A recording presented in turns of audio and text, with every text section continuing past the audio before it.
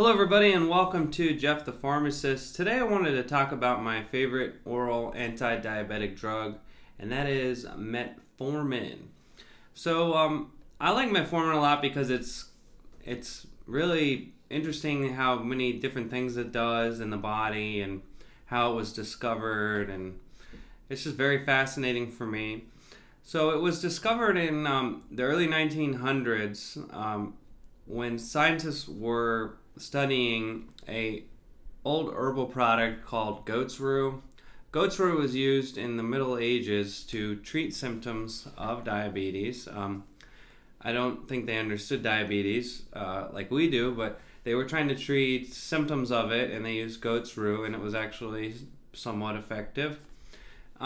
So goat's rue, or French lily, is what it's called, and the scientists took the French lily and they isolated the chemical that has the glucose lowering capability, and that's called guanine.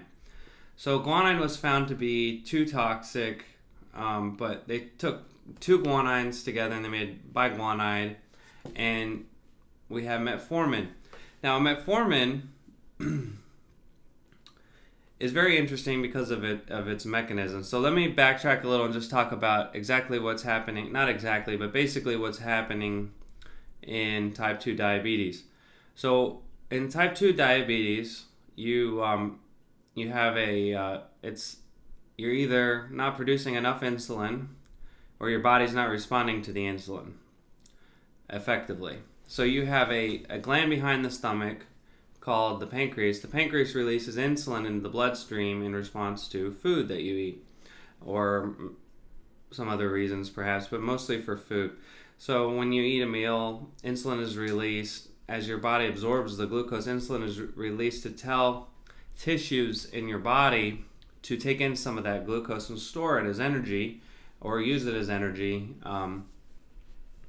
So what's occurring in diabetes is that pancreas, either the pancreas is defective because of genetic reasons, or you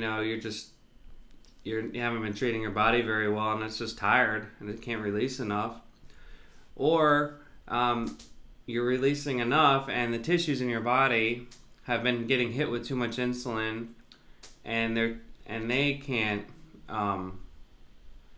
effectively respond to the insulin, or just because of genetic reasons your tissues aren't using that insulin effectively to take in the glucose.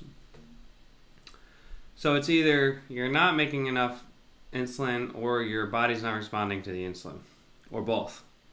So what metformin does, first of all, when you eat a meal, it releases glucose into your bloodstream. What metformin does is it blocks some of that glucose from being released. The second thing it does is your body actually creates glucose naturally. So your liver, in a process called gluconeogenesis, and you don't have to remember that. It's not on a test or anything. It might be if you're going to pharmacy school, but it's not on any test for this channel. So when the liver releases sugar, what metformin will do is it'll actually slow that down, not stop it completely, but it'll slow it down, and that'll actually help decrease your regular glucose level. But it won't, in most cases, it won't drop it dangerously. It'll just keep it lower than it normally would be, which is in most type 2 diabetics is a good thing. The third thing it does, which is crazy, is it makes your tissues more sensitive to insulin. So I've tried to find why it does it or how it does it, but it's not really well understood why. It must be occurring on some genetic level. So it's a very fascinating drug. It was a gift that nature gave us, basically, and you'll find if you look at how drugs came about, a lot of times it wasn't some guy in a lab, just stumbling upon it. It was actually studying something that maybe our ancestors kind of knew about, and trying to distill something from that. I mean, there are actual people that they go into the Amazon and they look for, ancient travel remedies and try to discover if there's something there that can be marketed in the United States and sold for $20 billion. So just wanted to say like how metformin is taken. It has a kind of a nasty side effect that's uncomfortable, and that is it can give you diarrhea. And like half the people that take it experience diarrhea while taking metformin. It can give you nausea and vomiting. But the good thing is your body adjusts to it, and after a while most people don't experience those side effects. So what happens is when you first start it, the doctor will give you a lower dose, like 500 milligrams in the morning with a meal and a glass of water.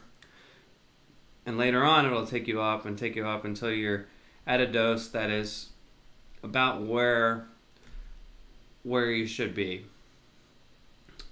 And the second extremely rare, very rare side effect is called lactic acidosis. So if your body's under some unusual stress, if you're going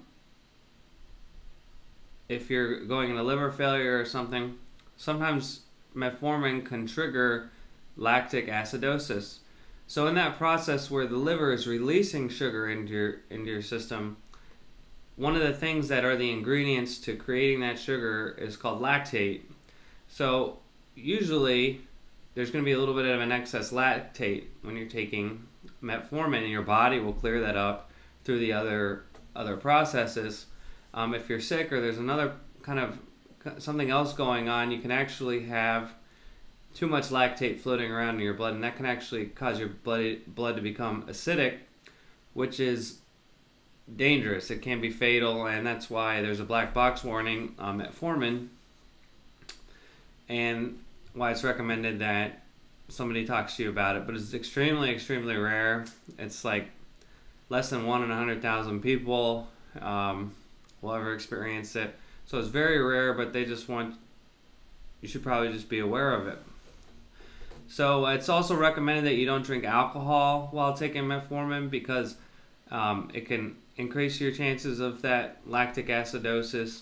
And also if you have if you're going into kidney failure, your kidneys are not functioning very well, usually they'll take you off metformin, because metformin goes through your kidneys, and that's how it gets out of your blood.